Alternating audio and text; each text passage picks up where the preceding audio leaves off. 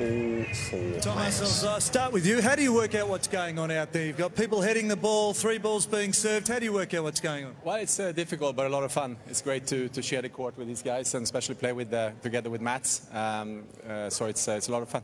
You enjoy it, obviously, coming out. Any special tricks that you bring here?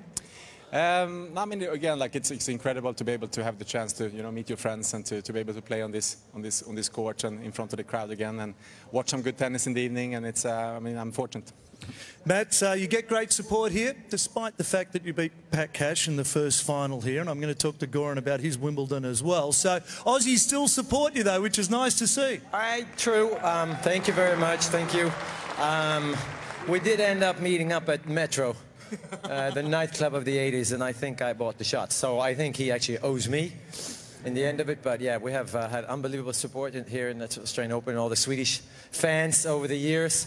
And we always did really well here. I think, I'm not sure why, but we Swedes just love Australia, and Australians love Swedes. Is that it? Correct. They've actually had to shut that nightclub now, so that's no longer there after you and Pat were there. You also showed us the Wish sign, which Leighton Hewitt adapted to his own. Came from a board game, that's right? It came from Yahtzee.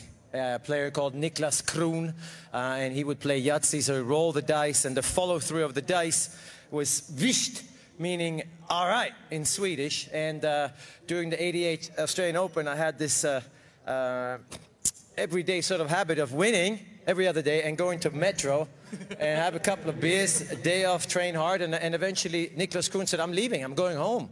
I said, "Oh, come on, you can't leave. We're having so much fun. I'm playing so well." And he said, "I'll tell you what, I'll stay if you give us the Visht sign." I'm like, "What is that?" So that was the reason why I started doing it, because I didn't want Peter Lundgren and Niklas Kroon to go home. And Leighton adapted it beautifully as well. Well done, Mats. We certainly love having you here. Wayne, we love having you here as well. You managed to keep up with all these guys. Enjoy it? Got a nice sweat up, though? Yeah, it's a lot of fun. I mean, we're privileged to have the opportunity to come back out here and play in this arena. So always enjoyable. And Goran, we did speak about Mats and his defeat of Pat Cash. Pat Rafter it was for you at Wimbledon, wasn't it? So Australians still cheer and love you, though. Yeah, you think I should feel sorry, but I'm not, you know.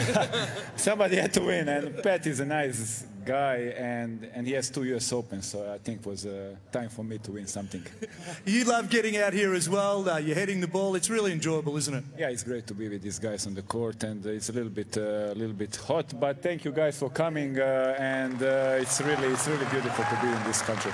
Fantastic. We'll let them head to the showers as well. They've all got responsibilities in the commentary box and various other duties as well. But please thank Goran Ivanisevic, Wayne Ferreira, and our 2 Swedes, Thomas and Mats. Yeah, very busy boys. Doubles here on All 4 of Margaret them. Court Arena.